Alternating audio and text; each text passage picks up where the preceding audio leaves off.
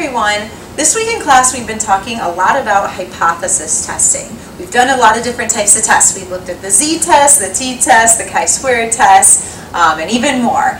And a common theme with all of these tests is that we're looking at competing hypotheses, the null hypothesis and the alternative hypothesis. And we do the test to decide which one we're going to go with. And in the end we make some decision. The problem is hypothesis tests are not 100% accurate. So we could potentially make some errors. There's two types of errors that we can make. The first one is rejecting the null hypothesis when it's actually true. That's the first type of error. The second one would be not rejecting the null when it's actually not true. And these errors have names. They're called type 1 and type 2 errors. So we're going to talk a little bit more in detail about both of these. Yes, and the null hypothesis is always the hypothesis of no effect. That means the treatment did not work. If you're testing for a disease, you do not have the disease. If you're testing whether somebody's innocent or guilty, yeah, it's always the dull hypothesis. Most people are innocent. It's the dull, not guilty hypothesis. So it's no effect, and the alternative is always that there is an effect there. The treatment did work. The defendant is guilty. The person has the disease. So let's look at this. Let's look at the in the simple table here. There's a truth here, and either there is an effect or there isn't. So this right here, no effect, would be the truth under the null hypothesis. When we assume the null hypothesis, this is negative, nothing there. So this is null. Null, negative, nothing going on.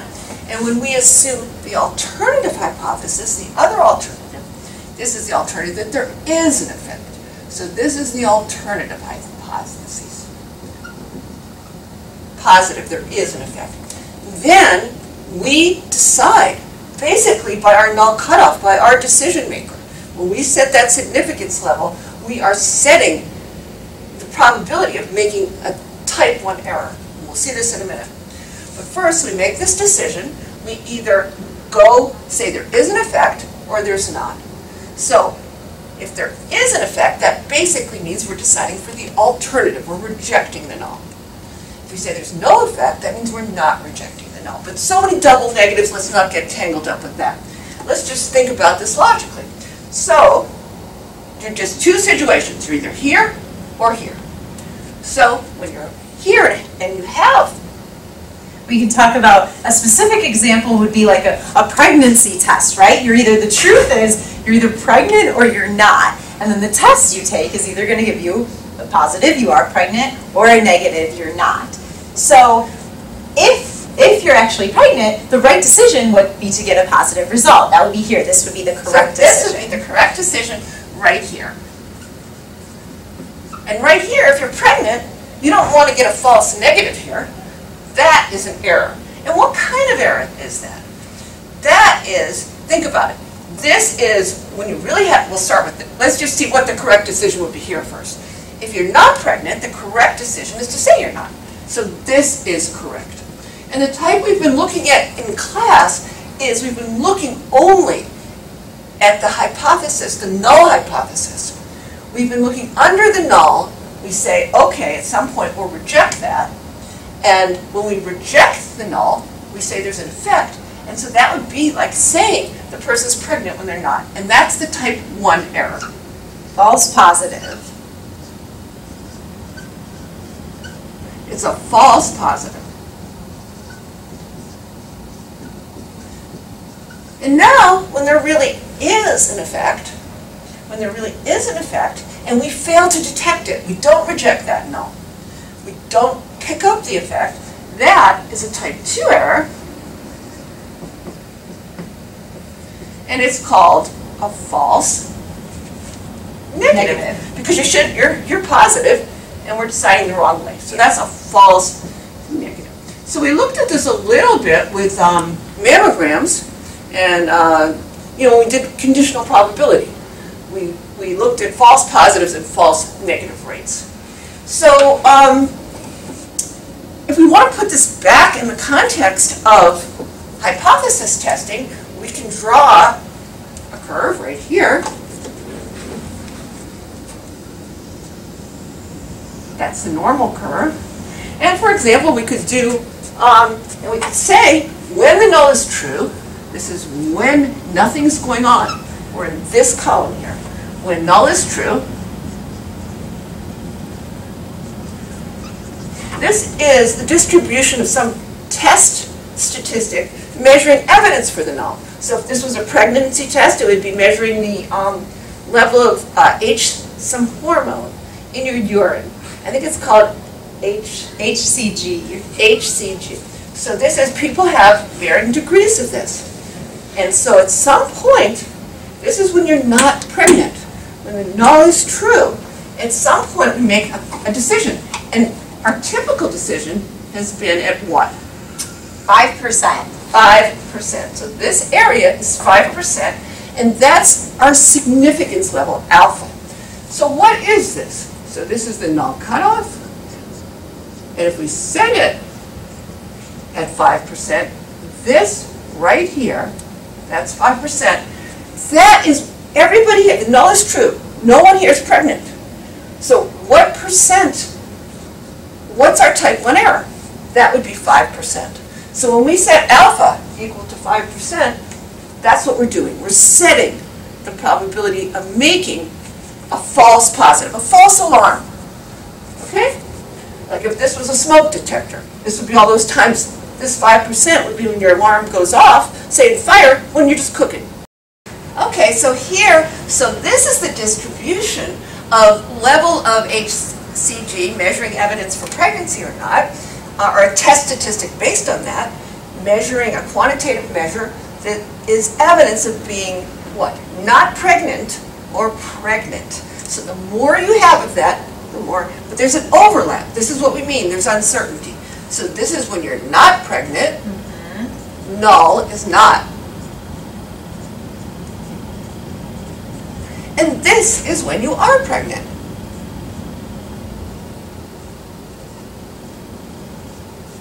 And you can see that it's not 100%. So when you are pregnant, you have much higher levels of this. Now you set one decision maker.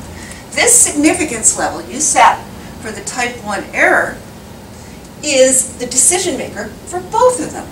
So here, when we set this, we call the probability of a type 1 error alpha. That's right here, we set it at 5%.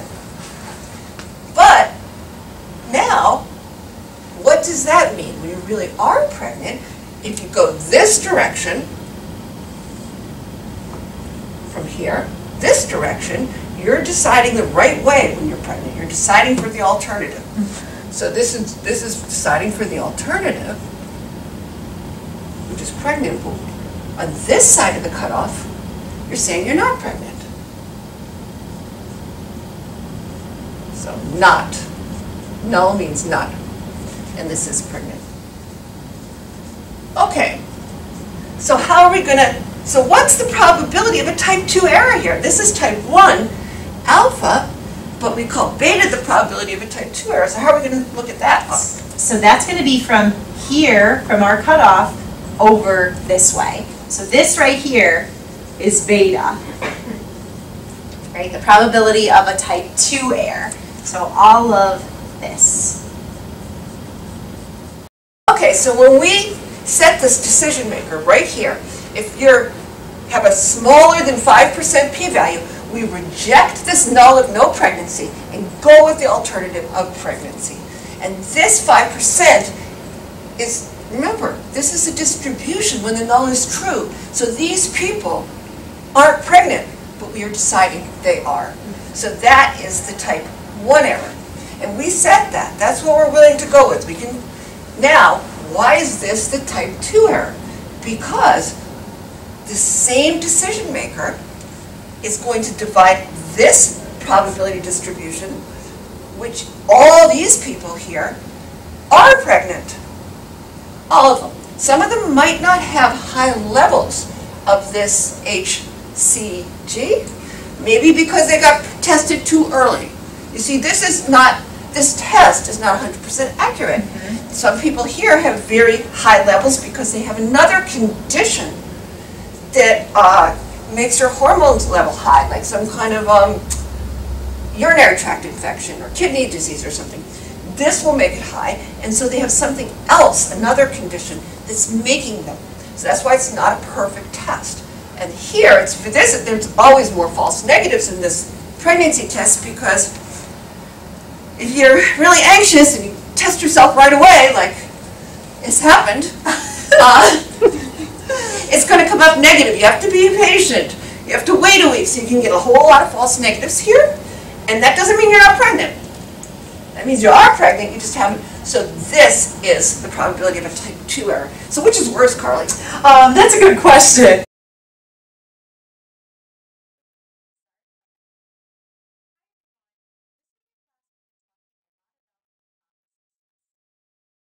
Awful. I don't know, they both sound terrible. Oh my God. So let's do a different example. How about if this was, how about if it was a smoke alarm to detect fire? So this is no fire. The null, the boring one, no fire. No fire. And this detects the level of smoke in the air. And then this error is when there is a fire, but your alarm, there isn't a fire. This is a false alarm. This is a false alarm. So a type 1 error is a false alarm. That's a great way to think of it. Yes. It's a false alarm. This happens to all of us. There's no fire, you're just cooking, and Right. it goes off. That's your type 1 error. But here, a fire, there is, that's the fact. So this would be, what would this mean? This would be your alarm not going off when there's an actual fire. That would be worse Way in worse. this scenario, for sure. So what could we do in that case? We could move this decision maker, slide it over. We can't change the detection system unless we have some engineer. Got something else, yeah. Right? We can't change this distribution unless we get some new equipment. All we can do is move this decision maker, so if there was a fire, we don't want anybody, I'd move this way over here. Yeah, as far over here as we could. That would mean what? How would it look then? So what we just did was actually move this significance level, move our cutoff value way over here. So now we can see if we're looking at the probability of a type 1 error, it's a lot bigger. It's all of this. And we decreased our probability of a type 2 error. It's tiny. And with a fire alarm, that makes sense. We don't want there to be an actual fire and the alarm to not go off. So what we're saying is that this criterion, this alpha, depends on the situation.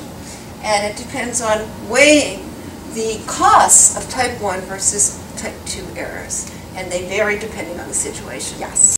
So this right here is the probability of the type 2 error. This false negative here. But now what we want to talk about is when we make a correct decision. This is called the power of the test to detect an effect that's really there. So it would be the power of the test. This, what am I talking about? Everything, we're focusing on this curve right here. We're focusing right here. When the alternative is true. And this is called the power of a test. The power of the test to detect an effect that's really there, when it's really there. And this is the type 2 error. And of course, together they have to add up to 100%. Because there's only two types of decisions. These will also add up to 100%. So now, let's look at this. Okay, so we have a very small probability of a type 2 error, which means we have a very large power. This are all the times that, look at this tremendous power.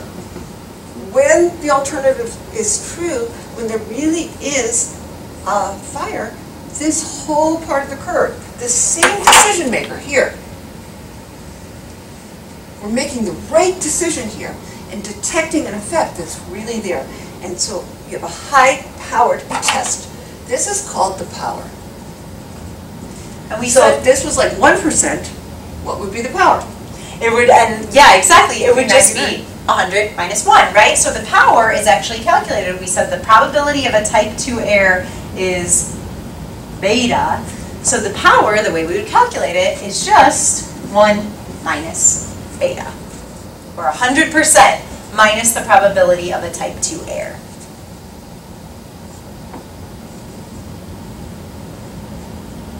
Yeah, that was good.